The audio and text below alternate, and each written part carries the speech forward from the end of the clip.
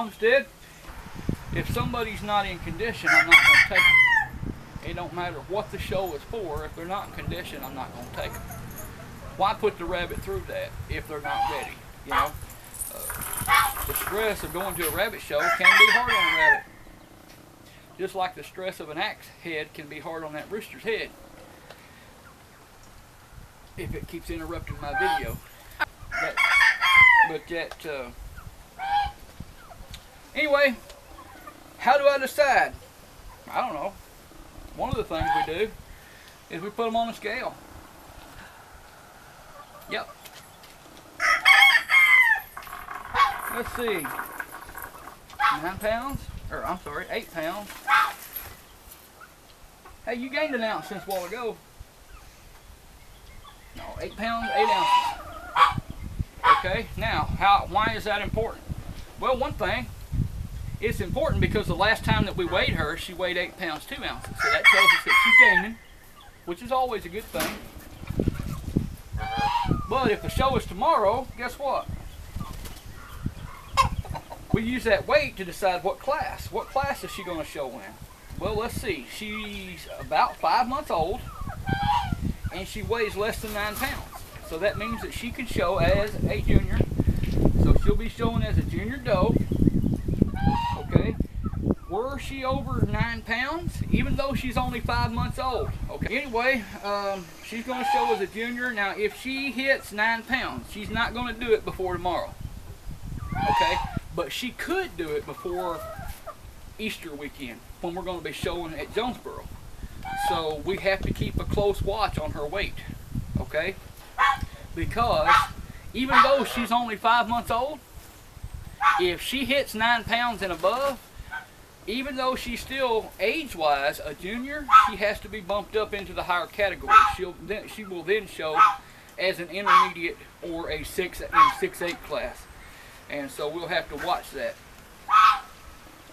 Now, Bianca, take that fur, stroke it backwards, see how that fur moves back into position. She's got a few and has had a few that's been trying to blow out, but she didn't go into a full-blown molt, or at least she hasn't yet. If she's going to, I hope she hurries up and does it so she can hopefully have most of it through before Jonesboro. Before Jonesboro, definitely.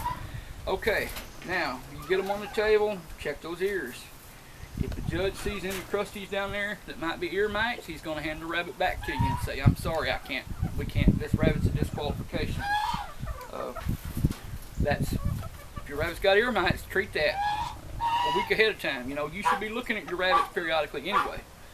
Okay, now I'm going to move the scale. We're through with the scale here. Stay up there, Bianca. I know you'll jump down. I've seen it happen. Okay. Good. Now, what we're going to do is we're going to roll her over. Oh, quit shaking. Yeah, quit shaking. Yeah. Here. We're going to roll her over. See? We've done it before. See, all her limbs are nice and straight with her body and with each other. Okay. There's no feeling for any bad spots. We're looking to make sure she doesn't have any broken toenails. Broken toenail may be a disqualification today, but if the toenail grows back, you can still show that it's not a permanent disqualification. Okay? A permanent disqualification would be, say, if you had a big old white spot right in her fur right there, or a black spot or anything else. That's a permanent disqualification, usually. Now, sometimes when they molt, an odd spot will go away like that. That's what happened to Romeo. He had a spot on the side of his head when we got him. First time he molted, it went away. Haven't seen it since. So, pull the lips up, check the teeth. They're nice and aligned, no teeth problems. Okay, you want to make sure their nose, it can be wet, but if it's wet, you want it to be clear. Okay, you don't want any green mucusy stuff, any white mucusy stuff, yellow mucusy stuff. If you got any of that, put that rabbit back in the cage. You can either, and depending on how you deal with sickness in your rabbitry, there's different steps to take, but I'm not here to talk about those today. trim the toenails. I recently we went to a show, and the judge was actually she was actually giving comments on a broken red doe that was competing against grubs, and she actually went so far to say about that rabbit, she said she needs her toenails trimmed before they all start cracking and breaking off and bleeding. That was actually in her comments, and I'm thinking to myself, you know, I would crawl under the table if somebody said that about my rabbit. I mean, trim their toenails. The same clipper you can clip your dog's toenails with, you can clip a rabbit's toenails with. Or even regular toenail clippers. That's what I use. The tail, usually if the tail's nice and straight the last time you checked, it should be straight this time. But you just never know. If they youngsters, she's by herself, but now if you've got youngsters and they're in a cage together with other rabbits, sometimes they can have accidents and break tails. That's how toenails get broken. They get bite marks on their nose. Okay, George. Anyway, look at them toenails. Okay. Bianca's okay. Bianca's okay now, but she's going to need her toenails trimmed again before the show, the NEARB show, the Northeast Arkansas Rabbit Breeder Show. Eyes are clear and bright. Prefer not to have any leakage. Sometimes the tear ducts get clogged and their tears will drain out into their fur right here around their eyes. I'm not really certain if that's a disqualification or not. Sorry, sweetie. But it's definitely embarrassing to put a rabbit on the table like that. Now, if you don't have any choice, you know, you're really depending on that rabbit, and it's great otherwise. I don't know if the judge would just DQ it automatically or not. I guess it would probably be the judge's call. That's just something I've not ran into. We've had a couple of rabbits, and we've treated for the little weepy eye. It's stuff. It stops up their tear duct, and instead of the tears when their natural tearing action, instead of draining through that little tube and down into their back of their throat or the sinuses, it actually will drain out here onto the fur and make a big stained, sticky looking spot right there in front of the eye, and you don't want that. Okay.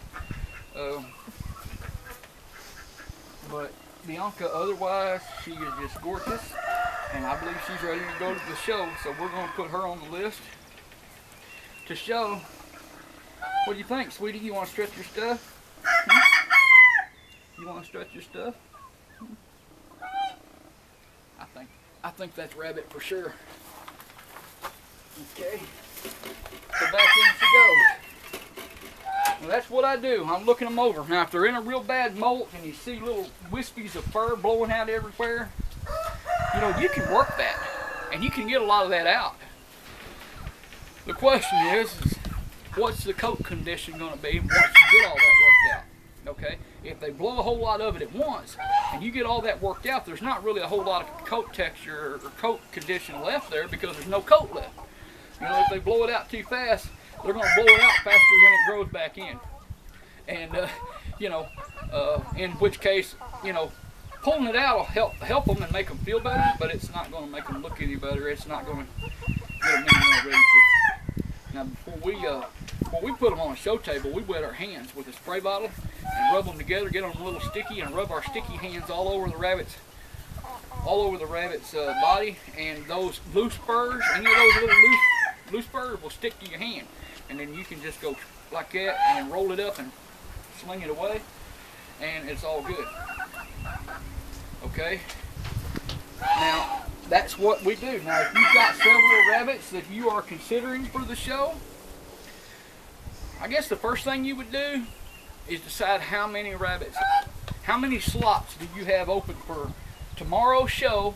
How many slots do I have open? How many rabbits can I take? Okay, if it's 4, 6, 10, start off with those spots, and then you start looking at your rabbits that are part of your show team. Look them over, see which ones can fit.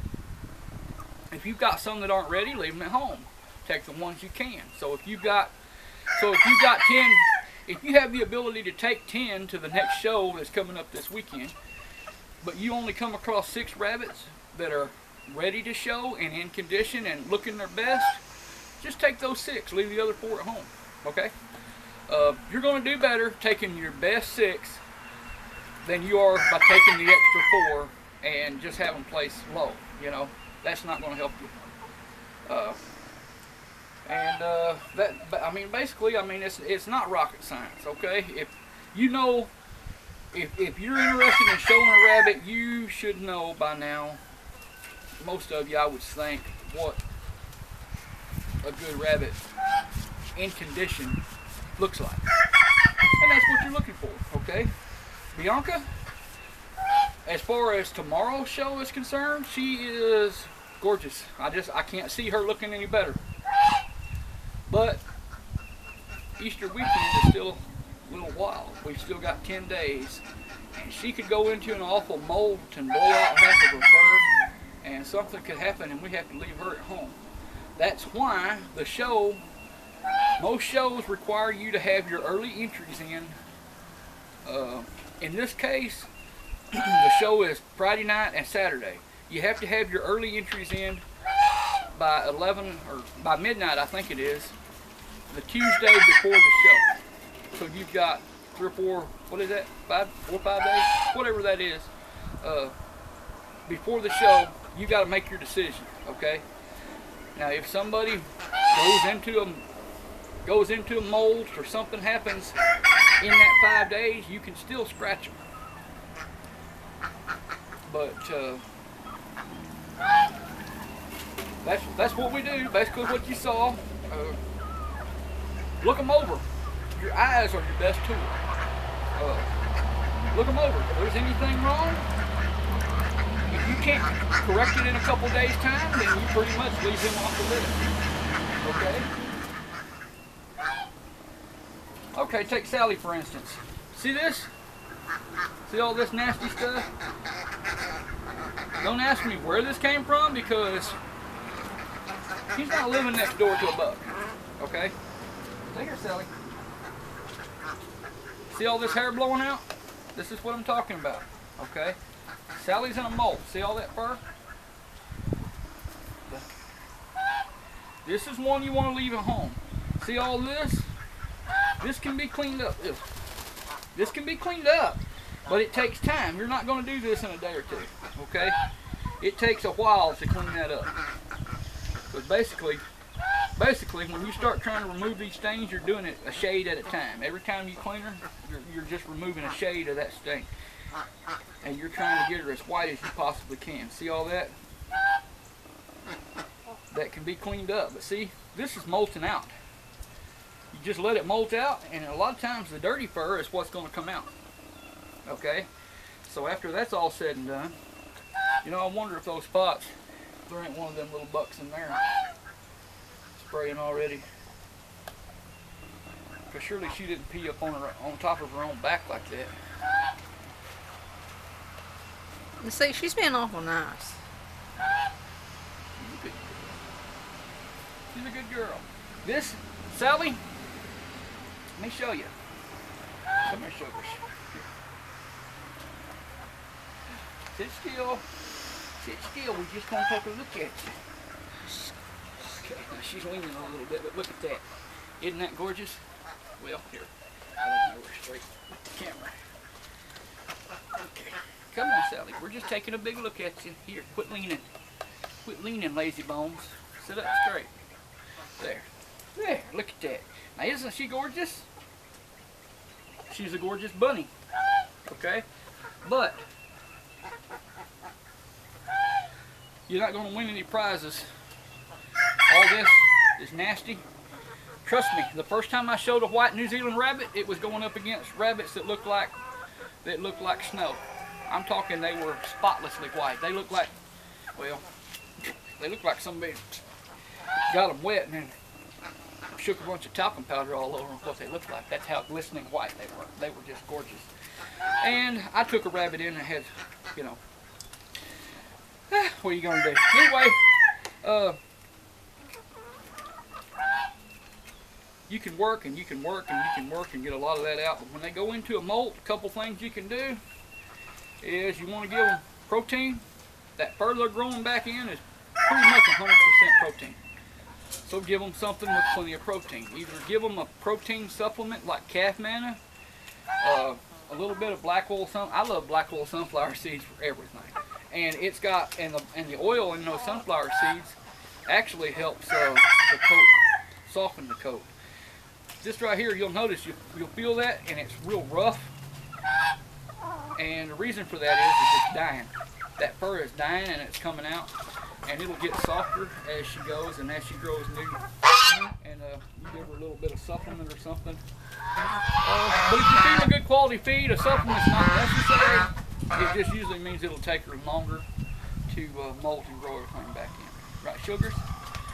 While I've got you here, I'm not really doing this for the sake of the camera, and I'm holding on to Sally's scruff here to protect me, because she has been known to bite. And I wouldn't want to put her through that, having to taste me, you know. What? No kids? Well, it's like I told you, with the big bunnies, I can't hardly tell. There's just so much room in there for them to hide, and my hands aren't big enough. I think she's pregnant, but then again, I thought she was pregnant numerous times in the past, and I'm not going to do that. She will bite me on the side. No, Sally.